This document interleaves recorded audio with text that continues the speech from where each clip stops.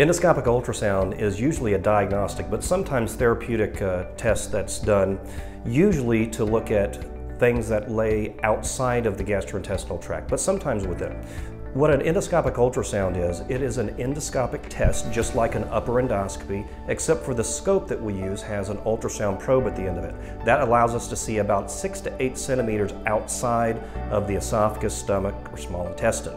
Now, one of the first applications of endoscopic ultrasound was looking at things in the pancreas. The pancreas lays right behind the stomach and is cradled right in the very first part of the small intestine. Now, with the endoscopic ultrasound, we can biopsy things in the pancreas. For example, pancreatic cysts or pancreatic masses. We can diagnose all those as well as by biopsying. We can also see if whatever is in the pancreas may be removable. Now, it's not just limited to the pancreas either. We can see the bile duct non-invasively. We can diagnose bile duct stones, tumors, and strictures. Also, cancers of the stomach and the esophagus, we can stage those very accurately with endoscopic ultrasound.